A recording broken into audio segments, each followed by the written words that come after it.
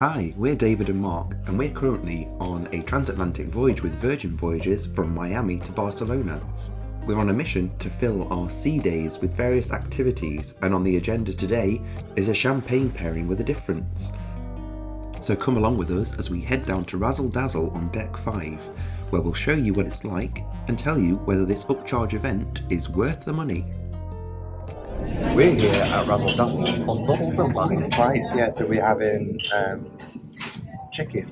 Yes, so we're having fried chicken with 3 different champagnes. So there is a Moet, a Verve, and a Dom Perignon. That's the expensive one. So this is an upcharge event.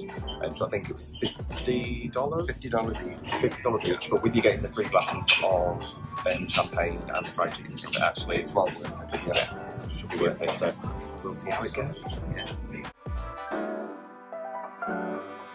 So as the event began, we were led over to a table where we were sat with quite a few other people. Yeah, and everything was laid out ready to go, really, wasn't it? Yep, all good to go. And whilst we were waiting for it to begin, we noticed we had some cracker-type crisps. Yeah. Oh, hi. Hello. Yeah, so we've forgotten what the crisps were called, even if they were crisps. Or crackers, who knows? But also, yeah, we forgot to do a talking review whilst we were on the ship, so... We were just having too much fun. That's the problem with Virgin, you have too much fun, and then you forget to do any of the videos. Yeah, but it means that we can now relive it with another glass. We can. Cheers to you. So we sat down, we had the crackers, and they were tasty, whatever they were. Yeah, I think they tasted a bit like paprika. In my head, something's telling me they were chicken skin crisps, but I don't know if they were. I don't think they were. I think I would have remembered if they were, because I love crispy chicken skin. Yeah. Give me the skin, especially if there's 4 of them. Oh, not this again. Oh, Coco, she's heard the dirty jokes and she's come to tell me off. Do you know, it's so long since we've done one of these videos. We've sat here and little Coco has come along. Hi. Oh, thank you. Can I have one? Don't. Oh, well, you got pied by the dog. And then the event properly started, and the lovely Valentina tried her best to talk through the history of the champagnes. The issue was there was too many people, and it was so noisy in Razzle Dazzle that we could barely hear her, and we were sat... We were the closest to her. We were keen beans sat at the front. Yeah. So the content.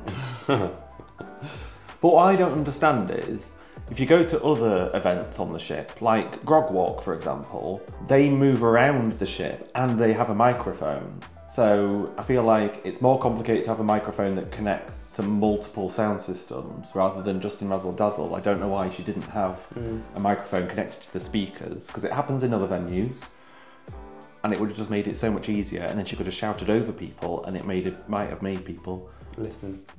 Yeah, because bless her, people weren't listening. No, we were there. We were like keen. It was like, we're trying to hear you. We needed her to know that we were first-class students. Yeah. Where's my gold star? Yeah, so she talked through the sort of the history of the champagnes, a bit about why they went with the chicken. Yes. And the batter on the chicken reacting with the bubbles in the fizz. Because science. But interestingly, we sort of knew that already because we'd been to something previously where it was Prosecco with battered fish, and that was really good. Yes. So we kind of knew about batter and bubbles, so if you are helping yourself to a glass of bubbles, then... Have a chippy tea as well. Have a chippy tea, or just the battered food, anything battered. So as the lovely Valentina talked her way through the wines, you could basically nibble on the chicken and sip away at the wine as much or as little as you wanted. Yes, I think there was probably supposed to be a structure to it because she did have her kind of sequence of going through the wines, but I think because people couldn't really hear her, that meant that then they kind of turned off a little bit and just helped themselves to so people what order they wanted all them in in. the place. But for the champagnes, you got 3 glasses of champagne. So you got a glass of Moet. Again, A-star student. She asked the question of, is it Moet or Moet? And we'll think, I think you'll find it's Moet. And if you've watched a previous video of ours, I can take the credit for that. You can. Because David tried to correct me away from Moet. No, you didn't. You tried to correct me away from the fact that it's because it was a Dutch family. Or a Dutch origin. Oh, yes. There you go. Yay me! So you got your full glass of Moet, then you got slightly less of your second glass, which was Verve Clicquot. Clicquot. Do you know pronounce the T in that one? Is that a Dutch family? Excuse you. Sorry. Do you pronounce the T in that one? I have no idea. No, I don't think you do. I think it's Verve Clicquot. If we're incorrect, comment down below and let us know how wrong we are. And then you got even less of the third glass, but that was understandable because the third glass was a Dom Perignon, vintage 2012. Oh, you well remembered. I did remember. So I think on the whole, the $50 is quite good value because you get your 3 glasses of champagne. The Moet is $25 a glass. Yeah, so that's half of your 50 gone already. Yeah, and then the Verve, you don't get quite as much, but I still think it's a very decent portion of that, and that's normally about $29 a glass. Say $30. About $30 a glass. The Dom, I mean, granted, you probably got a half measure. If that. Yeah, I don't know, I'd probably put it about a half measure, but a glass of Dom on board is $65. So if you add all that up... Yeah, you get at least 50, if not more. Yeah, I'm not including the food because food on Virgin is included anyway, which actually makes me think about the amount of chicken that you got. There wasn't a lot. Yeah, before we went, I don't know why my brain had thought that it was like a substitute for a dinner or lunch, but it's not about the chicken. It's a snack. If that. Yeah. Some people had 3 bits, some people had 2. So I think one thing, if we're going into things that could be improved, I would say one thing that I would improve is having kind of bottomless chicken. Because I don't think there's any issue with that because, like I say, food on Virgin is supposed to be included. Yeah. I feel like the price you're paying for the experience is more for the drink rather than the food. And bring me on to another thing, because all the chicken was set out before we got there, it wasn't cold, but it wasn't warm. No, it was like in between. The flip side of that is because the champagne had been pre-poured. That wasn't hot, but it wasn't cold. No. Yeah, we wanted the champagne to be chilled. So I think what they should do in the future, if anyone from Virgin is watching... Well, no, we did feed this back when we were on ship. Oh, we did, yes. But so, yeah, don't think that we just kind of slagging them off after the fact. We did provide feedback whilst on board, just saying that in the future we think the champagne should be poured as you're supposed to be drinking them, which would also help the flow for someone like Valentina, because people couldn't start drinking the next one before she was ready to talk about it, and it would keep it chilled. So there's 2 positives to that one.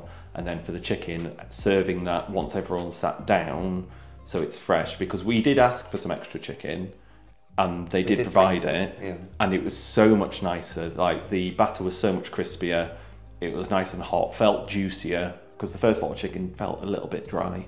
Well, yeah, and I got the impression that they had not oversold the number, they had got a bit greedy on our voyage. I don't think it's usually as big a group as was in ours. No, because it had originally sold out. I think we booked it on the day we got on board and it had sold out, and then it automatically just became available again. Yeah, so I think they'd increased the group size, which maybe meant that that's why they pre-poured everything, because logistically trying to do it all for a bigger group wouldn't have worked for them. Yeah. So maybe if you've done it, you might have had a different experience. Yeah, or do 2 sittings. If you want to sell that many tickets, fine, but do 2 sittings. 2 sittings, yeah. Yeah. But I think overall... yeah, having said all that... good value. I think it is good value. I would do it again. I would try it again one more time, because I think it's a good concept. It's something fun to do on board. Yeah, especially I think if there's a group of you, it's probably a nice thing to do. We were in a group with some friends that we made on board, so it was quite fun from that perspective.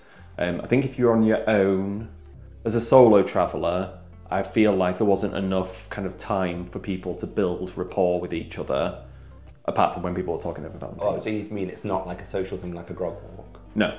No. But I do think if you want, regardless of whether you're a solo traveller or not, if you want to try some of the champagnes that you wouldn't normally buy, it's a good way of having a taste of different champagne. Yes, absolutely, yeah. Because we would never normally get a glass of Dom, because it's expensive. But having it included in that meant that actually you do feel like, even if it's not good value for money, like if you look at the bottom line behind the scenes, it might be, well, they probably still are making a profit on it. You feel like you're definitely getting good value for money. Yeah. Well, maybe we've managed to cobble together a video out of that. Who knows? Who knows? Hopefully we have. And if we have, we hope you've enjoyed it. We've got a couple more of these sort of review type videos of events we did on board whilst we were trying to fill our 8 days at sea. Yes. So make sure you keep your eyes out for that one. Yes, and if you've enjoyed this, or if you've got any feedback on this, like if you'd prefer us to do something else. Like quit? No, not quit, but I don't know, do a sexy dance. No one wants to see that, do they? Please subscribe to us. Yeah, help us. Help me, I'm poor. Also, just as a little thing, I lost my job yesterday. Oh no. So now keep it light, Mark, keep it light. We need this more than ever. Yeah, Mark's unemployed now.